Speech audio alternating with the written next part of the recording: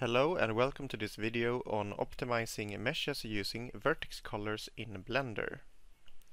This is the little model we're going to optimize.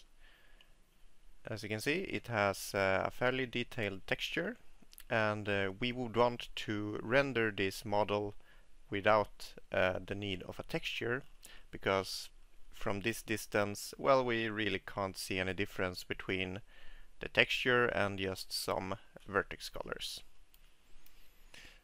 We go to the Simplygon menu, click Add Load Component, Advanced, Remeshing. Then, per default, we get some casters here. We are going to remove them. Instead, we're going to add an advanced vertex color caster. And we will leave this as it is. We can also specify remeshing settings for the geometry quality, but we can leave this as is for now. Let's process the asset. And here is our output.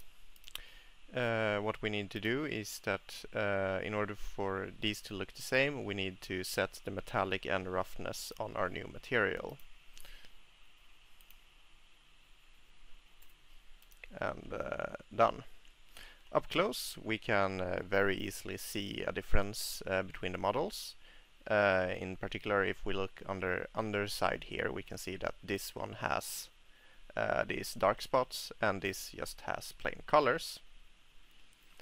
If we look at it from the intended viewing distance, it is much trickier to see the difference between the two models. We did a remeshing, so we can see that the wireframe is simpler. We can see this very clearly on these handles. It is possible to save other information than just color data in vertex colors. If we look at this Canon asset, then we can look at the metallic map of it and see that it is just black and white, and it's quite useless to have a texture that just has this data in it. Normally we would solve this by packing the texture into another texture, but I want to showcase that we can also bake this data into vertex colors. For this one we are going to use reduction, because this will give us an asset that actually works closer to the camera. So we go for a basic reduction with material baking. We can keep reduction ratio at 0.5.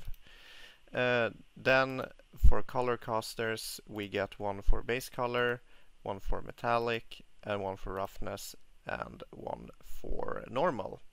We are going to remove the caster for metallic and instead add a vertex color caster and specify that the material channel we want to bake is metallic. Then we process. After process, we get a little strange looking asset back, and the reason for that is that we need to set up the material. So if we go to shading, then we can see that the reason why it looks strange is that our vertex color is mixed with the base color, because that's the normal setup. Instead, we can just output the vertex color to albedo, and we can see that this is very similar to how the metallic map with textures look like. So we're just gonna sneak that into the metallic channel and use base color to connect it to base color. And here is our optimized Canon asset. It's a 50% reduction, so it has a little less dense wireframe than the original one. But otherwise, up close, it looks really similar to the original one. So that is all for today. I hope that you've learned a neat little trick that you can use to optimize your model. If you want to know more about game optimization, follow our YouTube channel. Thank you.